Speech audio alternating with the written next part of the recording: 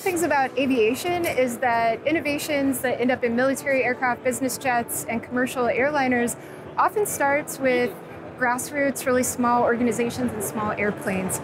We're here at the Shark booth at Aero Friedrichshafen. Behind me you see this small airplane called the Steady Eddy. It features technology by Turbulence Solutions, which helps counteract turbulence in real time. It doesn't completely cancel the turbulence, but it makes a big difference.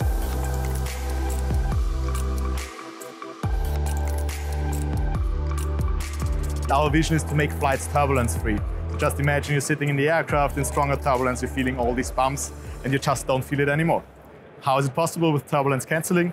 I will introduce in a second. I'm a pilot myself since more than 12 years, even doing aerobatics, so I really love to fly. But out there are a lot of people who are really afraid, especially of the light aircraft. Why? Because they are very turbulent. It's a lot of turbulence down there. They are not flying at this high jet age levels, and they are very light, even flying fast. So very high performance aircraft, but it's like a Ferrari driving off-road. So our goal is now to really flatten it and get the most out of this light aircraft. Maybe you could give us a tour and explain how it works. So this aircraft is a Shark 600 aircraft, and a very special one because it's the first with turbulence cancelling installed. And how does it work? Very important is that we measure the turbulence already in front of the wing. So you have the up and down motion of the air approaching the wing. That then gives you some up and down motion of the wing and of the cabin, so you really feel it in the stomach. And what we do is just a counter motion, so like a counter turbulence. And this is generated by small flaplets. So I just produce some turbulence here. And you can see in the back, there is something moving. Like feathers on a bird wing, we produce some counter turbulence. So this is called flaplets. So it's very small control surfaces on the flap. So like a winglet, there is no winglet, but like a winglet on the wing, we have the flaplet on the flap.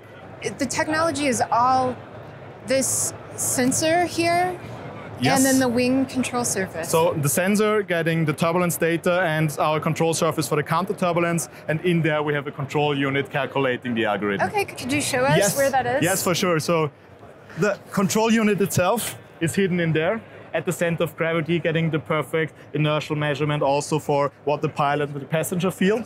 And here we have our control unit, so that's the pilot interface, very simple. It's completely off-on of the power, so servos unpowered. You always can deactivate it. It's an assistant system, a comfort feature. You don't rely on it. It's not a guaranteed function for now. Later on we can guarantee it, but now you can always override it. You can always deactivate it. You just feel the turbulence again. Then you can power it. It does some check, it's powered, and then it's just activate standby. Standby means like noise cancelling in the headset, not being active. You hear all the noise, activate, noise reduced, in our case, turbulence reduced. Very important, the main function controlling the aircraft is always available. You can always override even the worst case asymmetric deflection that it's not designed for, it shouldn't happen, but combined errors, whatever, you can still override. So in the comparison with noise cancelling, with counter noise, you always listen to your music, you always have communication that is critical, so that works. And it's just this noise, this comfort feature, and it's just the turbulence that you can then cancel.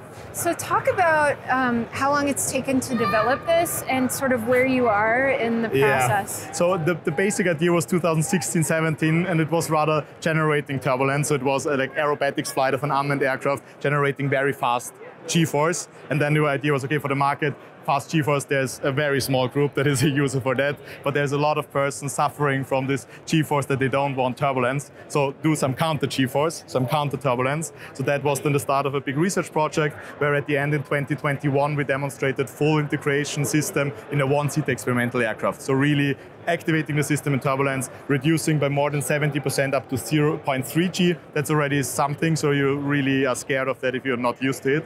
And now we are in 2025, or already 2024, we had 0.5 G, so half of gravity can be compensated with these flaplets, and more than 80%. So you're feeling less than 20% of remaining turbulence. So compared to noise cancelling, it's almost silent, the noise is gone, and also for turbulence, you just feel some small vibrations then. Are there plans to get certification like STCs to retrofit this on airfoils for other all the aircraft? So all aircraft. On all the aircraft, that's our vision, so that's the mission, to make the whole aviation industry turbulence free, and doing that step by step. So there are three main criticalities: aircraft size, way easier to get into the two-seater ultralight than A380, A390 in the future or whatever. Then how much counter turbulence? We have the small flaplets, maximum 0.5 G. We could go up to maximum G load. We could even go into, you save the wing from breaking because of the system, but that's very critical because your system needs to guarantee that. And that's the third criticality. Is it a guaranteed function or is it just an assistance system? And we start with the small aircraft, with the small flaplets, and just with an assistance system. You can always override, you can always deactivate. If something is unintended, deactivate it, you just feel the turbulence again.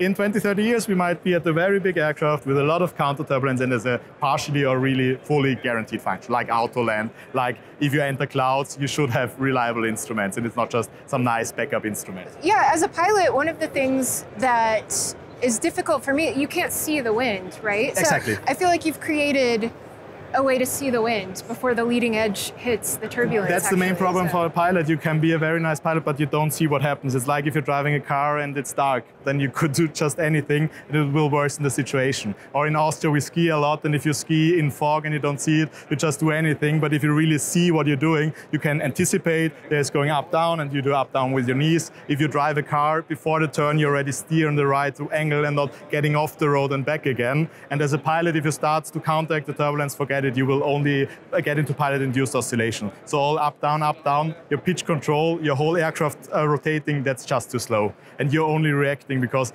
only if you feel the turbulence yourself in the stomach, you start to react, and then you have like 0.3 seconds way too reactive. You need to be proactive and anticipate what happens. And we have a motion platform, so if you want, we could show you how it feels yourself. Only the turbulence is cancelled. That's very important. Okay. So we can distinguish what is the airflow that we measure from turbulence and what is coming now from your maneuvering, and only the turbulence is cancelled. So if there was no turbulence, the system won't do anything, but there is turbulence, so if the system is deactivated again, you feel it. Yeah, this is like flying a 172 exactly. on a hot day. Yes, it is a small aircraft. Okay. And also for all this eVTOL, advanced air mobility, that is fixed wing flight in a light aircraft, 4-seater up to 6-seater maybe, in low atmosphere. It will be an experience like that. That could be a flying taxi. Nobody will return if it's just a passenger and not an enthusiast. But that's okay. That's really mobility and not just Sunday leisure flight. That's a huge difference. That's this a huge is really difference. Incredible. Oh, I'm gonna fly into a house. Okay, I think cool. We can stop now. Yeah, we just pause here. And fantastic, thank you. Thank you very much.